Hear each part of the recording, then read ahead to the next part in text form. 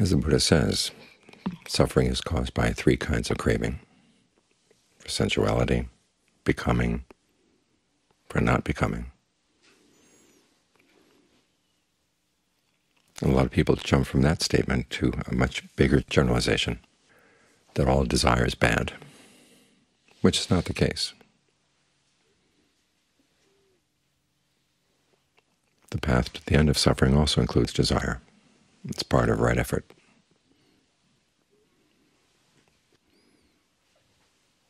Our problem is that our desires tend to go in conflicting directions. One minute you may want to meditate, another minute you may want to do something else, totally opposed to meditation. And it's back and forth like this.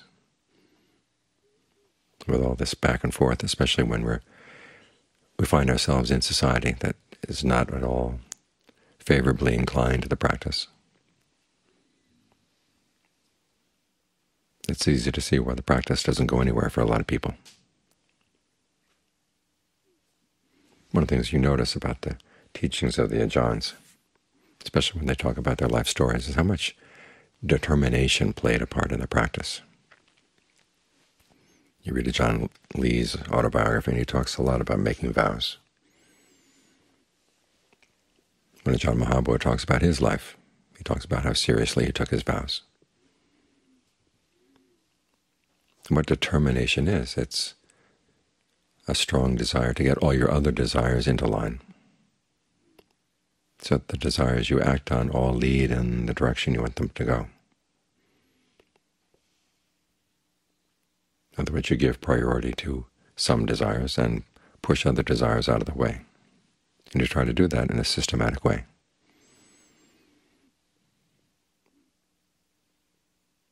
Here our desire is to put an end to suffering.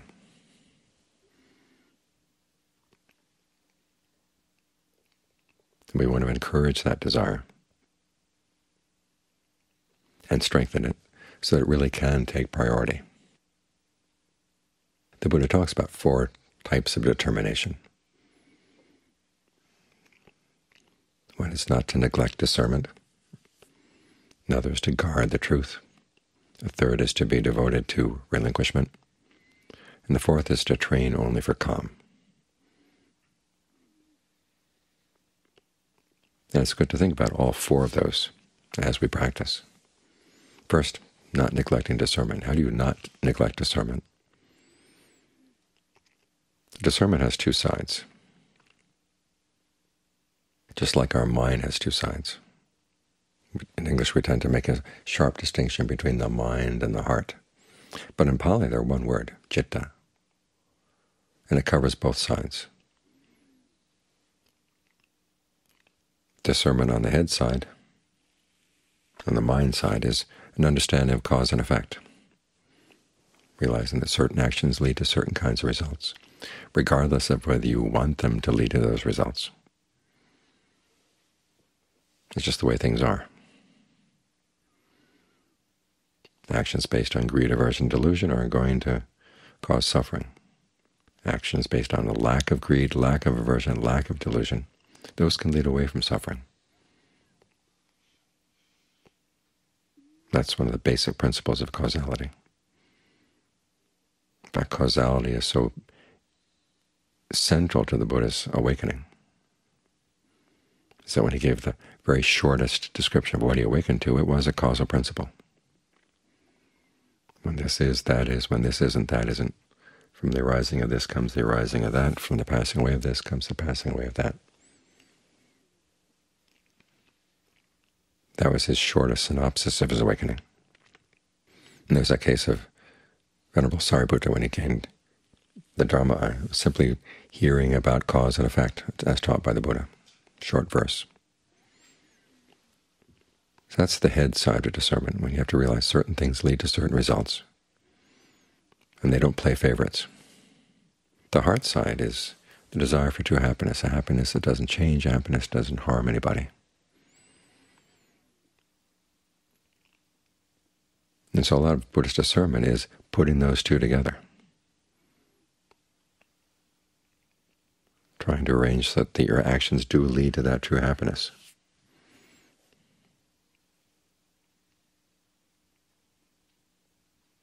So that's the kind of discernment you want to have in your determination. That, on the one hand, admits causality. So when you do something unskillful, you're not surprised when you get bad results. But also believing it is possible to do something skillful to get good results, so good that they can put an end to suffering. You always want to keep that in mind, because so much of society says, no, that's an end of suffering is impossible.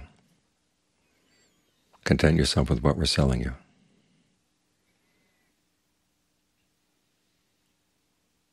And the Buddha is there to remind you, no, the human mind is capable of more. The human heart is capable of more. Why sell yourself short? This is what it means not to neglect discernment. As for guarding the truth and being devoted to relinquishment, one of the functions of discernment is to realize that certain actions that you like to do are going to lead to suffering.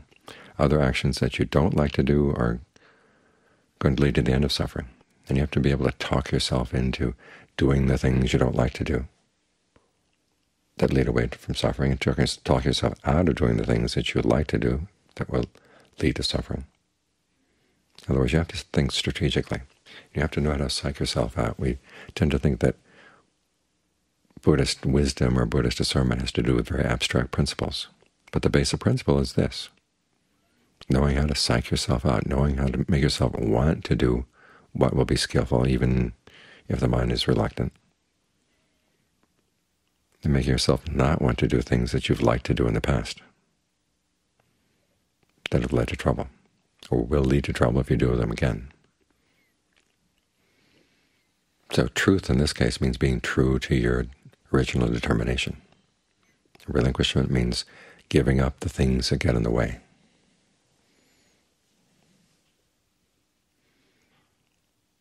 And your discernment is important in both, particularly with the relinquishment.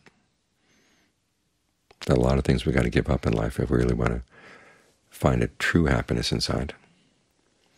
And the mind all too often focuses on seeing this as a deprivation. You hear the word renunciation and you think of being imprisoned, starving.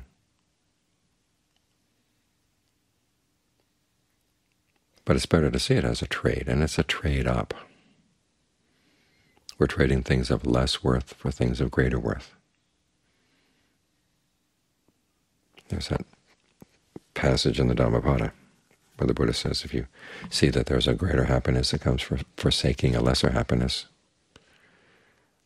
the wise person is willing to forsake that lesser happiness for the sake of the greater happiness. There was a British translator one time who translated that verse and added in a footnote that this couldn't possibly be the meaning of this verse. It must be something else, because it's such an obvious principle.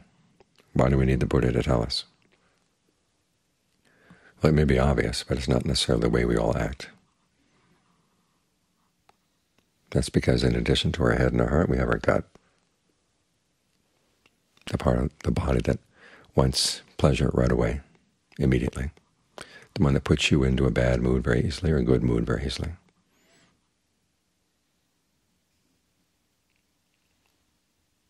But it doesn't listen to reason, or it takes a while to listen to reason.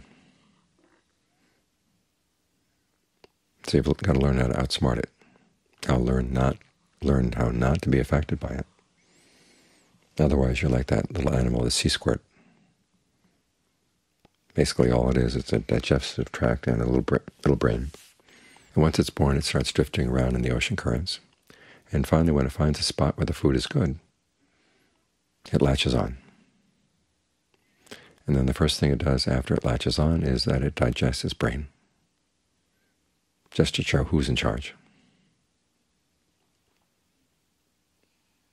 If you let your hungers be in charge, that's what happens. It's like they digest your brain. So you've got to get your head and your heart working together. So you learn not to be fooled by the push to get what's immediate gratification. You've got to see the long term. So truth here means being true to your original decision that you want a higher happiness. Relinquishment means letting go of everything that gets in the way and using your discernment to help in both cases.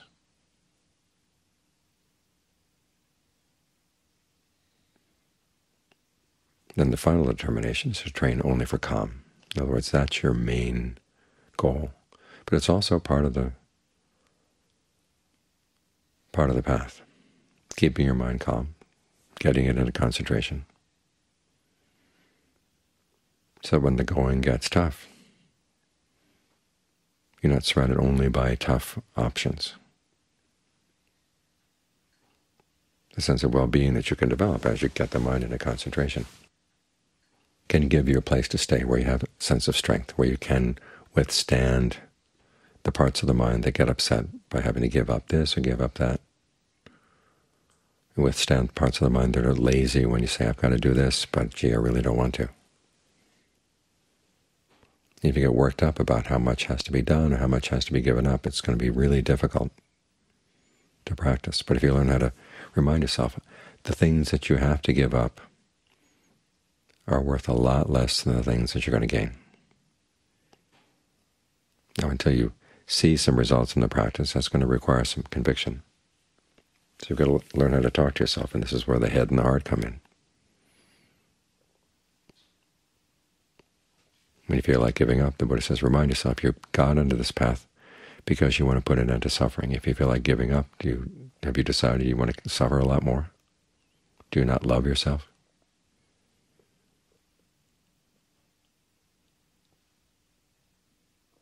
In other words, you find ways of getting the mind calm so that it can put up with the difficulties of the path. You can endure them without a sense that it's a hardship. You want to have a sense that it's an opportunity, a good opportunity. The path opens doors. And when you can think in those terms, then it's easy to maintain your calm, to be patient and equanimous.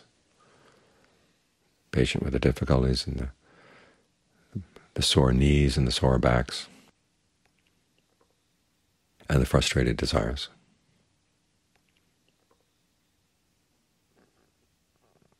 Equanimous when you think about how long it's going to take. This where it's helpful to think how long samsara is if you don't practice.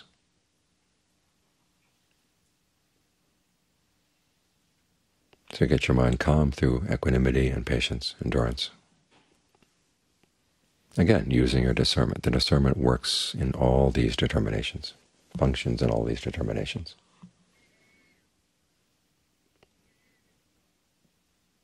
So you can straighten out your desires. It's fortunate that our desires are not just brute desires. They have their reasons. They do want happiness. They have a concept of what happiness is and how it can be brought about. And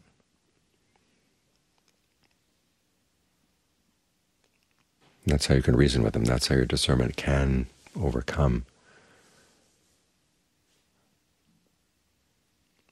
the desires that simply say, I want what I want right now, and I don't want to hear it and listen to anybody.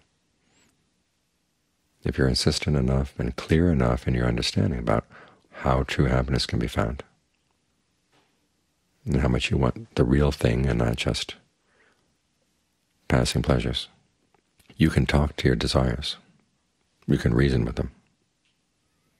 Because after all, you're still working for happiness. You're not telling them that happiness is bad, or that you have to sacrifice your well-being for the well-being of others.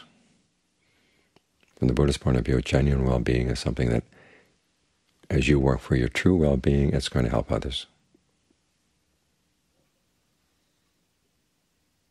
There's a lot less conflict between your well-being and the well-being of others than you may have thought. He's also not saying that the search for happiness is a bad thing. After all, look what he did. He spent all of his life looking for true happiness. And then once he found it, teaching everybody how to do it, how they could find it as well.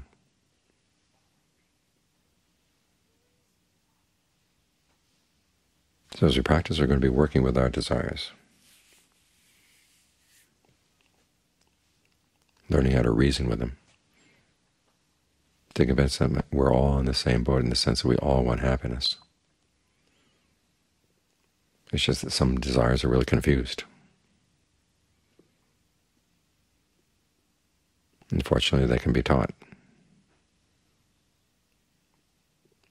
But it's up to you to want strongly enough to teach them and to keep that goal in mind. This is another meaning of not neglecting discernment when the Buddha talks about these four determinations. The highest discernment, he says, is the discernment that sees the end of suffering. So you want to always keep that in mind, that it is possible to totally put an end to suffering. We live in a world where that's possible. A lot of people in the world want to tell you that it's not possible, but you don't have to listen to them.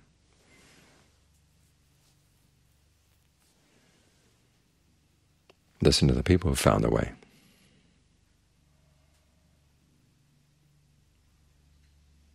Don't neglect what they have to say.